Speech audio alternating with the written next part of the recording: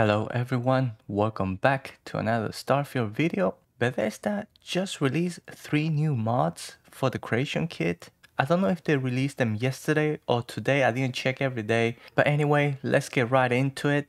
And I'm going to start with my least favorite one. And that is this one, the water-cooled miner's outfit. And I don't know why this thing is 400 creation credits. Like that is $4 for just one single outfit.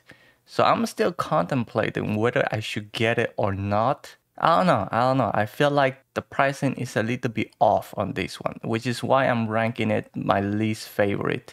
It doesn't look very attractive. I mean, I do like the top, but the bottom, the pants with that whole thing going on around it, I'm not feeling it.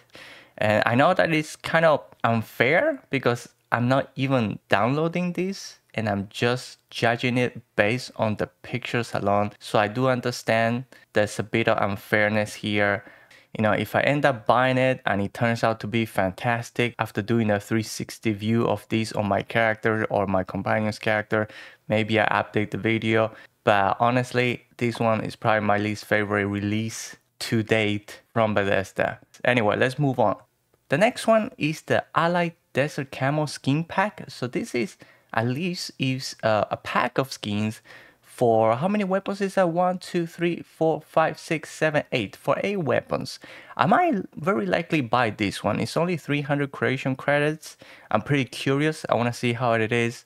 A lot of the guns, I use them. So I think this might be actually something worth considering. I really like how I think this is the Urban Eagle, how this gun looks. I mean, very military camo look. So this one is pretty good. I think I'm gonna get this one. I'm gonna probably just do one video showcasing it on all the guns. But anyway, so those are some of the guns in the picture.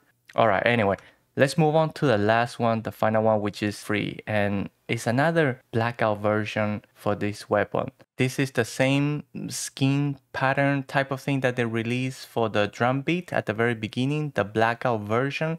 So I really like it when it was released for the drum beat. It looks pretty fantastic. So I ended up, of course, getting this one as well. And so here is how it looks in game. I think it looks pretty good. The reload, everything looks fantastic. By the way, I haven't used the shotty for a long time.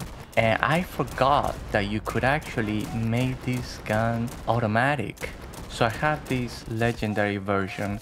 I added some mods. I applied the skin and I took it on a run. And this thing is quite a beast. I mean, you make it automatic. I think this is probably now my new favorite gun. It really packs a punch, especially with this version that doubles the base magazine size to 24 and you just go to town with it on this automatic.